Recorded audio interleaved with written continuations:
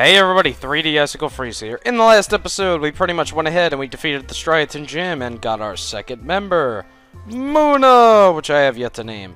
In this episode, we're pretty much going to be going ahead to Route 3 in order to pretty much advance in the story and get to the second gym. Anyway, you cannot get past here unless you take on the first gym, of course. There will be an old man, and he's gonna be like, "No, you can't come past here, because I'm so old I don't feel like moving." No, he doesn't really say that.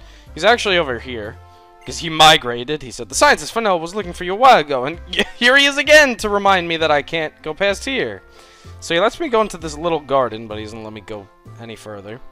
Anyway, you have these really cool, like, hedge sculptures. One, a Pikachu. I would imagine that's Pidove.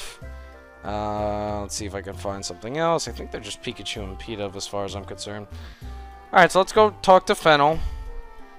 Oh, now I know what I gotta do. This part is, well, let's just say it's just a little disappointing for right now, but you'll see why. Anyway, let's talk to Fennel. Ta-da! Thanks to you, I got some Dream Mist, and now I can collect files of various trainers. Thank you very much. As a token, I will give you this Sea-Gear. The Sea-Gear is a device related to communication, such as infrared connection or Nintendo Wi-Fi connection. Hurry! No, I'm kidding. Jake obtained the Sea-Gear. I don't know why it was by her computer. Anyway, it says, please turn Sea-Gear off in places such as airplanes and hospitals, where wireless communications are prohibited. So we're going to turn it off. Not that I am in a hospital or an airplane. But, it's basically useless, and the reason for that, I'm actually going to explain now. Because first she talks about GameSync. I'd like to explain a little more. Do you have time to learn more? I really don't have the time. I'm sorry, I'm so happy, so I will explain about it. Thanks for giving me the option. But thanks to you, we could do a great thing. Now GameSync can retrieve memories of sleeping Pokemon using Dream Mist. That's right, we can collect save files of trainers from all over the world. Anyway, she's getting all excited over something that I hate to say it, but it really doesn't matter. Then her friend comes over and she will give you the Palpad. Or is that the Palpad? Yep, still called the Palpad. Great. You can register your friends and you can connect over Wi-Fi. That's where the really upsetting part comes in. Okay, so why are these two items useless that Fennel and Amanita just gave us? They're useless because Nintendo Wi-Fi over the DS no longer exists.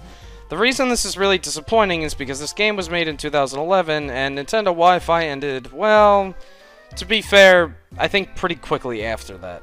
I hate to say it, but the Sea-Gear is almost 100% useless without Wi-Fi, and because Wi-Fi no longer exists for the Nintendo DS, it's really not anything special. I like that it gives you the time and it shows you your battery life, but I hate to say it, that's actually all I use it for.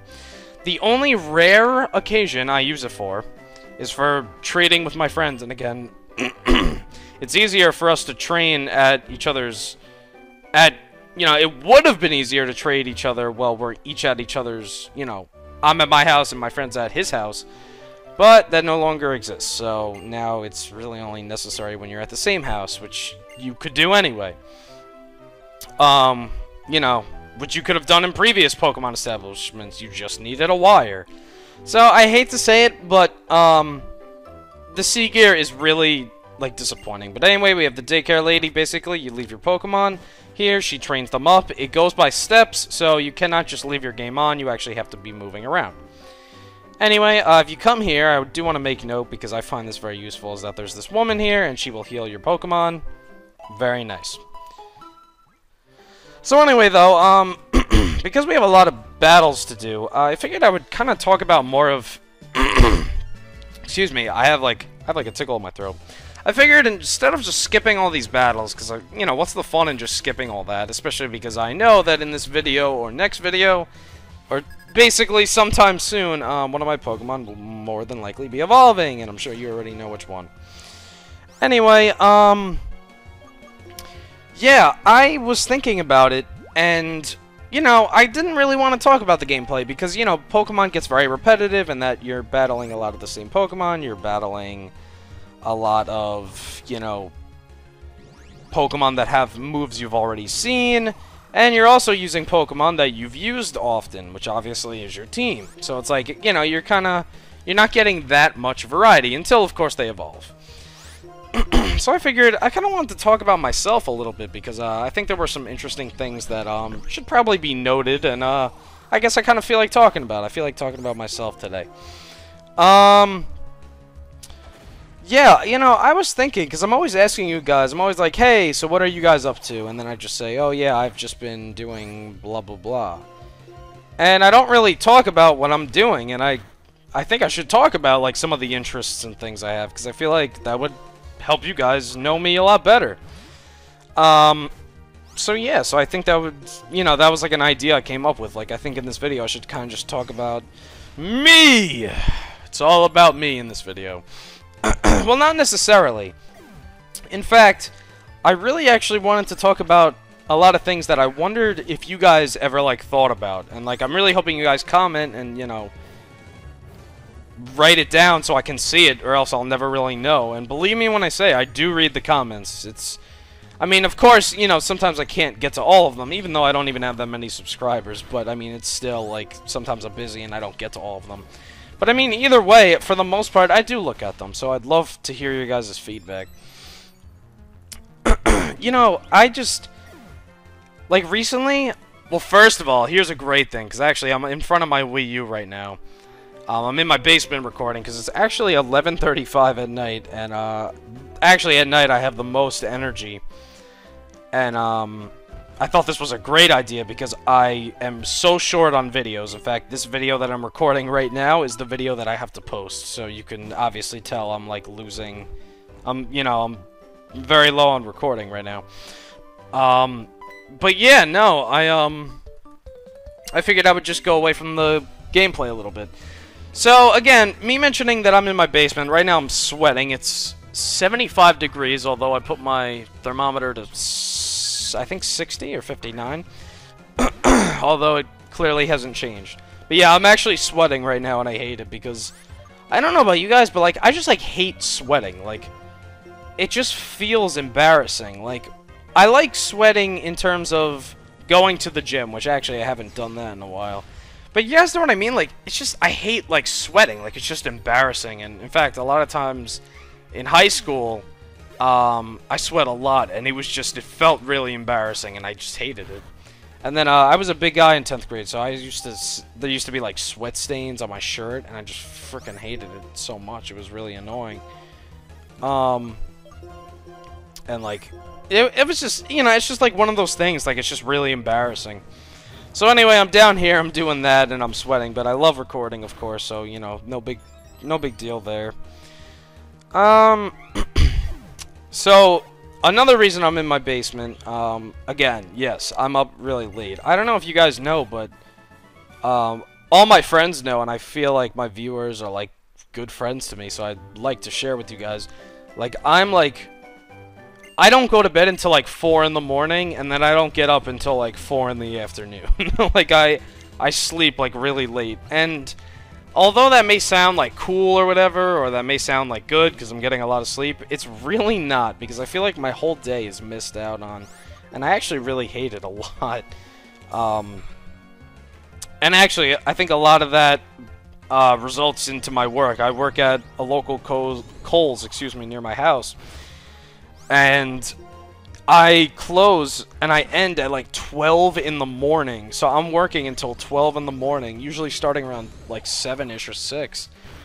And it's like, damn, like I don't calm down until like 4 in the morning, and I'm just up just playing video games. It's like, jeez. So that's been like messing up my internal clock. But what I'm happy about is school's gonna be starting, and I'm gonna have to tell them that I either have to leave or take like only 1 day a week, you know, something really small. But yeah, no,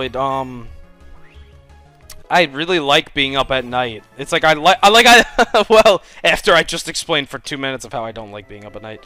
Now, out of all seriousness though, excuse me, but I can't talk tonight. I do like being up at night. But it's just such a bad habit. It's like, you know, I really gotta break it at some point. So, you know, so there's that.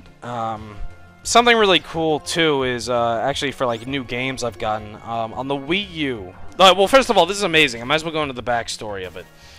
I had just been telling my friends, oh wow, how cool would it be if DK64 was on the Virtual Console on the Wii U? And sure enough, it is. And so I bought it. And I just thought that was so cool because I was literally talking about the game.